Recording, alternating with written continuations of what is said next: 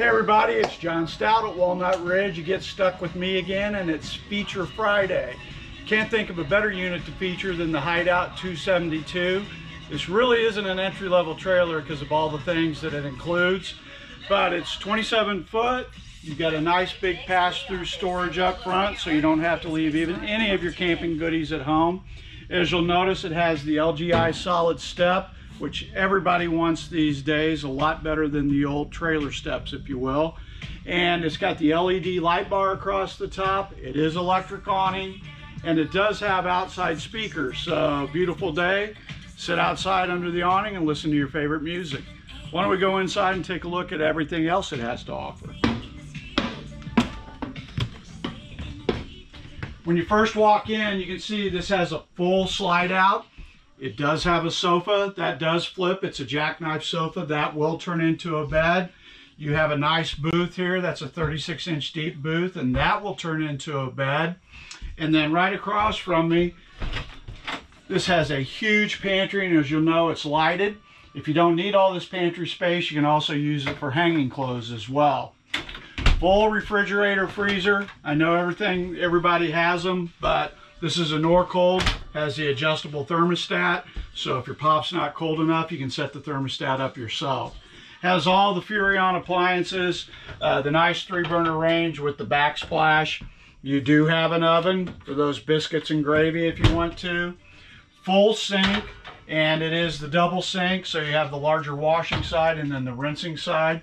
This is another nice thing that Keystone does with the Hideout. You'll notice all your cabinetry is backlit. You don't have to have this on all the time. You can turn this off if you choose to, or use it as a night light if you want to. But another thing, and again, this is why it isn't an entry-level trailer, you have AM/FM stereo. It's Bluetooth compatible, but as you can see right underneath, has a full fireplace.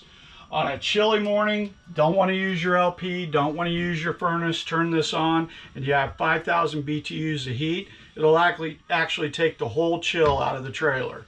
And then they give you a backer here so you can choose whatever size TV you wish to put in. All you have to do is mount your mounting arm and you're good to go.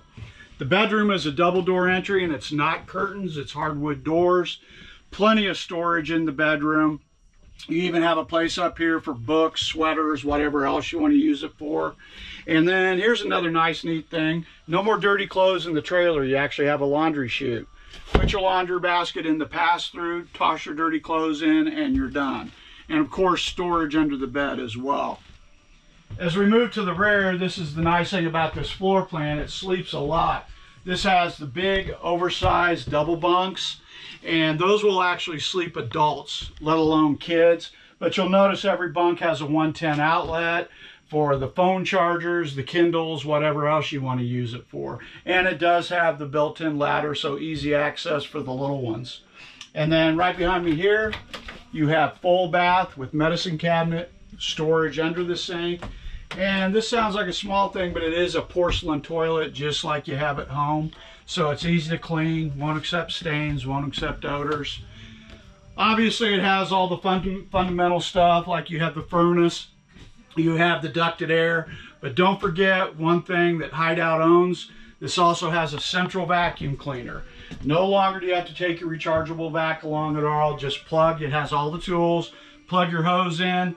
You can vacuum out the whole trailer, and then typical man thinking, pull your truck up outside and vacuum it out as well. We'd love to have you come out and take a look at the 272.